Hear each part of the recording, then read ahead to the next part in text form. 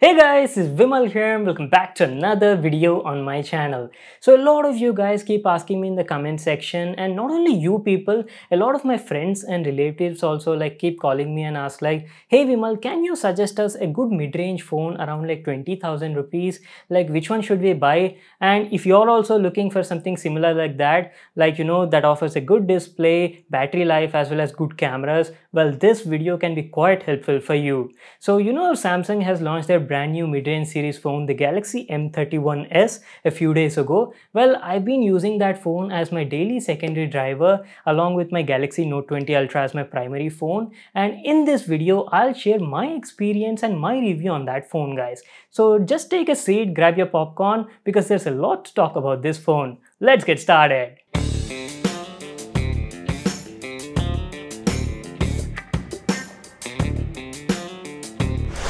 The Galaxy M31s is the newest phone in their M series lineup that packs some really cool features, like there's a 64 megapixel monster quad camera setup and is probably the only M series phone that comes with the IntelliCam setup and is capable of shooting single take feature. It's a premium feature that is found only in their premium series lineup of phones, and this is the first time they've introduced it in the budget M series lineup also.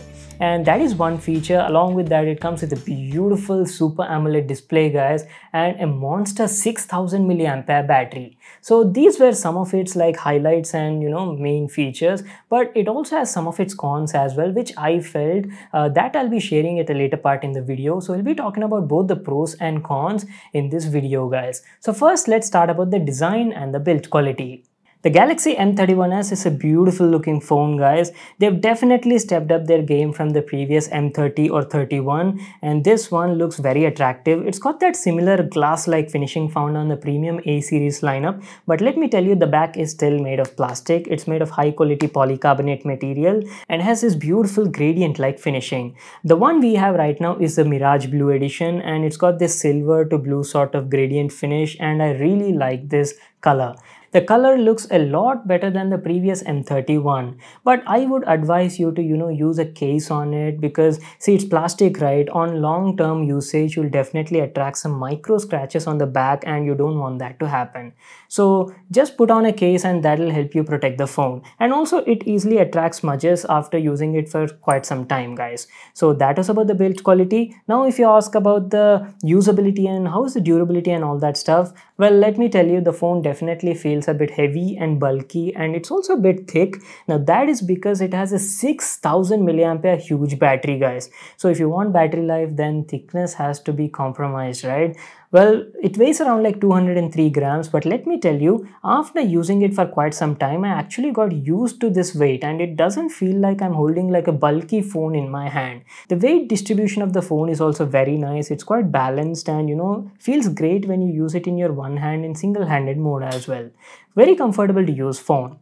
So that was about the design and the build quality. Now first, let me tell you about the fingerprint reader on it. Now unlike the previous M30 or M31s, this one has a side fingerprint scanner built into the power button, guys. And let me tell you that it definitely gives a premium feel. And it's a lot better than the back rear facing fingerprint reader. The fingerprint reader was working very well. It was accurate and fast also. I have to say it's a bit faster than the previous gen fingerprint readers and gets the job done. Just check out this clip. And one more small thing I have to tell you is this thing does have a 3.5mm headphone jack. So yes, you can use your wired headphones with this phone as well. Okay, so let me tell you about the display on this phone. The Galaxy M31 comes with a 6.5-inch Super AMOLED 1080p display, and let me tell you, it's one of the finest and best quality displays I've seen on a phone. The screen looks sharp and bright, there's great amount of detail, love the colors as well, they look rich and vibrant, and the dynamic range is also pretty good. I can surely say, guys, this is one of the best Super AMOLED displays you can find on a mid-range phone. Now some people might say that it's only a 60Hz phone, right? So will it be good for gaming? See guys, if you're looking for high refresh rate displays like maybe 90Hz or 120Hz on a mid-range phone in around 20,000 to 25,000 rupees, then the phones that come with those sort of high refresh rate do not offer AMOLED or Super AMOLED panels. You only get a regular LCD panel, guys. So see, if you want higher refresh rate, then you'll have to sacrifice the AMOLED quality. But if you want the Super AMOLED quality, then you'll have to sacrifice the refresh rate. So if you're not a gamer, you want a phone for great entertainment purpose, watching movies, YouTube videos and stuff like that, get this phone. It's got this beautiful display and you'll be like very happy with it. If you ask about the sound, it's got this single down-firing speaker and the speaker quality is also very good. It produces good quality sound with great clarity and the output is also satisfactory. Just check out the small clips, you'll get an idea on the audio quality of this phone. And what else was left to make RGB, right? Well, to be surprised, this is something out of the box and I never thought even this would be made in RGB, guys. Now moving on, if you ask about the call quality, see, the call quality experience was pretty good. I faced no sort of issues using this phone. The other person could clearly understand what I was speaking and I could also clearly hear what they were speaking through the built-in earpiece. Okay, now comes the interesting part, the performance of this phone. The Galaxy M31s is powered by Exynos 9611 octa-core CPU. Now some of you guys might say that, oh no, the M31s comes with Exynos 9611. It might not offer that good gaming experience and all that stuff. But let me tell you, you might be partly right and partly wrong. See, Exynos 9611 is a decent CPU, guys. It's not like that bad also. See, it's great for normal day-to-day usage, guys. I didn't face any sorts of lags or stutters or even slowdowns while opening and closing apps and switching between apps and stuff like that. If you're a normal user, who just uses your phone for social media or just checking your mails and simple stuff like that, or on the go word editing and stuff like that, this phone will easily get your job done. But if you're a gamer, you might ask like, can this phone handle a good gaming? And let me tell you, yes, you can even play games on this phone without any issues, and that includes PUBG as well. You can play PUBG on this phone from low to medium graphics, and let me tell you, if you're just like a normal casual player who plays like 1 or 2 matches a day, then this can easily handle it, guys. But say if you're like a professional gamer or you play a lot of games for like hours and hours on your phone, then let me tell you, this is not the perfect phone for you. It's not made for gaming, right? So it's not suitable for gamers. And also one more thing I have to mention is initially for like 10 to 15 minutes, if you play games, nothing will happen yet. Everything was running smooth. But on prolonged usage, say for like 25 to 30 minutes, if you keep on gaming on this thing, I felt the phone was heating up a bit. And also it starts lagging, thermal throttling happens and it starts lagging, especially in intensive games like PUBG. So that is one thing you'll have to keep in mind. So that was about the performance part. See, it's a decent CPU but not made for gaming.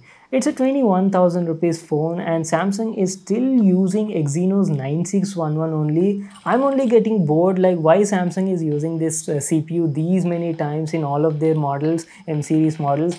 I hope Samsung can at least upgrade to something better in at least the next M series phone. Please Samsung, this is like a request from me. Don't use Exynos 9611 in your next M series phone. Please take this into consideration. Alright, moving on, let's talk about the cameras now. The Galaxy M31s features a IntelliCam 64 megapixel quad camera setup, and let me tell you, the M31s is a camera king in this segment, guys. One of the best cameras you'll find on a phone around this price range. I've used a lot of phones from Realme and all that stuff, guys, but let me tell you, nothing even comes close to this. The 64 megapixel f1.8 primary camera is producing beautiful results. I'll show you all the samples of this at the end of this video. Make sure to check them out. The results were really stunning. There's a great amount of detail in the photos. The colors were on point, punchy and rich, and the white balance and dynamic range, everything was good.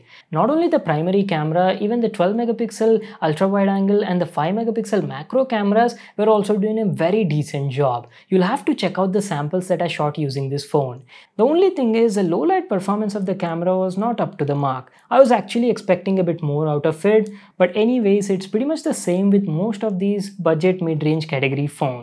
And talking about the front camera, it's got a 32 megapixel front facing camera and the front facing camera quality was also pretty good. Just check out these samples.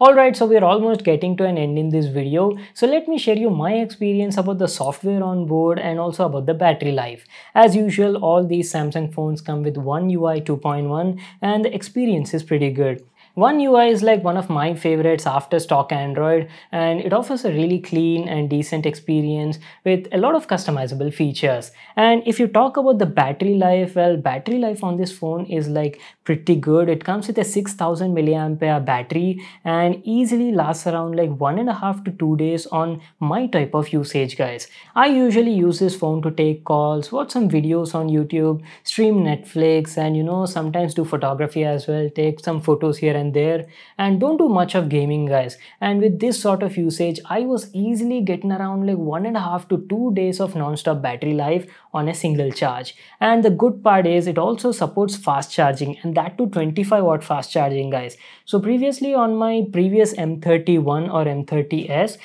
it usually used to take around like 2.5 to 3 hours to fully charge that phone. But now with this one, it only takes around like 1.5 to 1 hour 40 minutes. That's a great improvement in the charging speed. So yeah, that was about the battery life. Well, that's pretty much it, guys. That was like my quick review on the Galaxy M31s. See, if you're looking for a mid-range phone that should have like a good AMOLED display, great for watching YouTube videos, streaming movies and stuff like that, and along with that it should have some really nice quad camera setup with ultra wide angle macro shots and also that single take feature, and should offer like great battery life, then this can be your choice of the phone, guys. But again, if you're thinking of buying a phone solely for gaming purpose like playing PUBG and stuff like that, then I would not recommend you to get this phone because it's not made for gaming, guys. Light and casual gaming, yes, you can do, but not dedicatedly made for gaming. Well, that's it. That is what I wanted to say about this phone. I hope you all really enjoyed this video. Make sure to give it a thumbs up and subscribe to my channel for more such awesome videos. And I'll see you all in my next one.